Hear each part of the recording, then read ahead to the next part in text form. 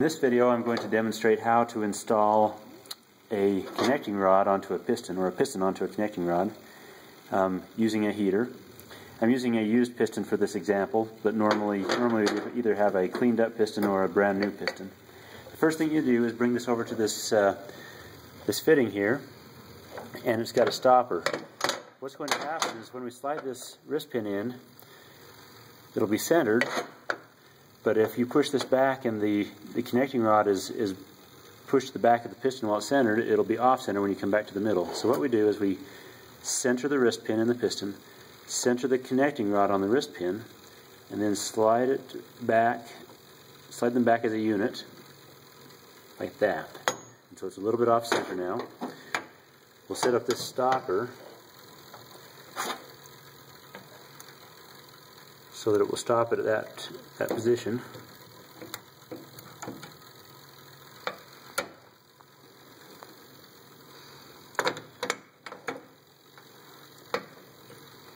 Set this for the height and the depth here. I can tighten this against the piston to hold it down.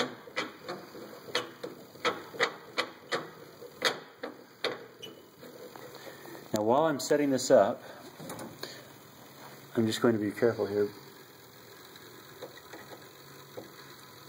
Tighten the set screw. Now this wrist pin will come in and stop right there every time at the same place. That's what that was for. I've got the piston secured.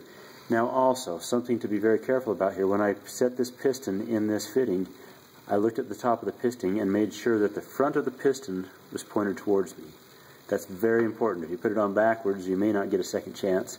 In fact, this whole operation has to be done perfectly, or else you have to press them apart again, and that often ruins the piston. So you really get one chance for sure on this, and you want to make sure that you do it right.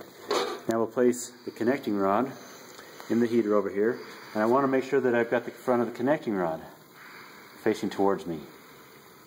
So I look for the marks that I've made that show this is the front of the connecting rod, so that when I put them together, everything is perfect. Now this whole operation has to be done in about 3 seconds. We heat up the connecting rod so that it's bigger than the wrist pin.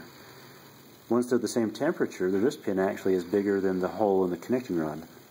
So we heat up the connecting rod so that the bore is a little bit bigger, and this will slide right through.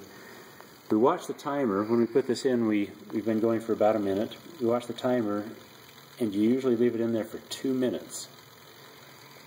If you don't leave it in long enough, this won't work.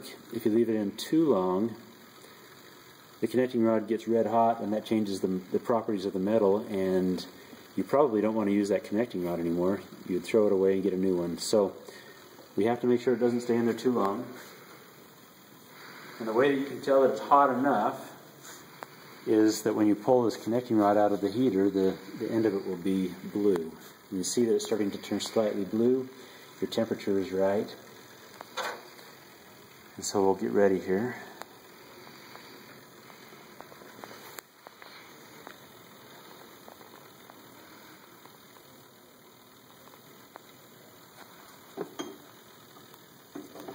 Almost there.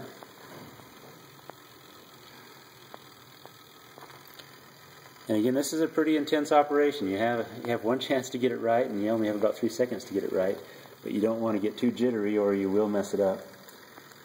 We did also make sure before we started, we made sure that this wrist pin could slide smoothly into the piston, and we checked the bore on the connecting rod to make sure that it didn't have any burrs in it.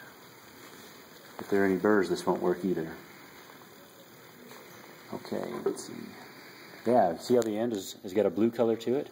That means it's ready. So I need to get prepared. I've got this bolt that I'm going to use as a tool to install it. Pull the connecting rod out. I've got about 3 seconds to get it in place. And push it in just like that. And while I do this, 2 important things. It went perfectly.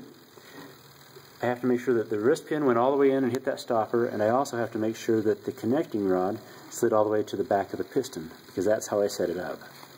Now while it's hot, I'll take a little bit of assembly lube and drip it into each side there. That'll help to cool it, help it to seize, and you'll see how that the capillary action just causes that assembly loop to wick into the piston, and you'll see how nicely that turns. And we'll double check that we set it up correctly with the arrow on the piston and the direction of the connecting rod, but that's how you do it.